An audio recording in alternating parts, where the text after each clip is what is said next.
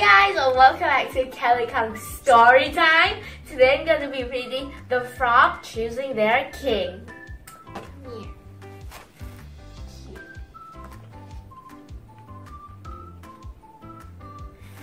The frog lived happily in a pond. One day they decided to have a king. To protect them and asked the angel to grant them this wish. The angel sent a log of wood. Delighted at the arrival of the log, the frog danced and sang on the log.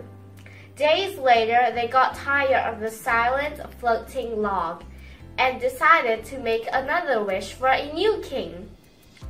The angel sent a heron who kept eating them day after day.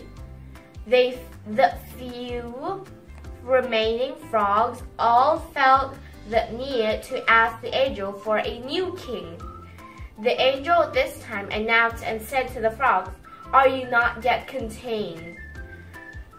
You have what you asked for." The moral of the story is, calm your needs or suffer the consequences.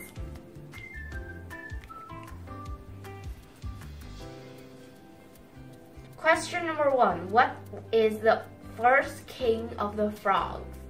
A. The heron, B. The angel, or C. A log? Question number 2. How did the frog felt of the second king? A. Happy, B. Unhappy, or C. Bored? And I will see you guys next time. Goodbye!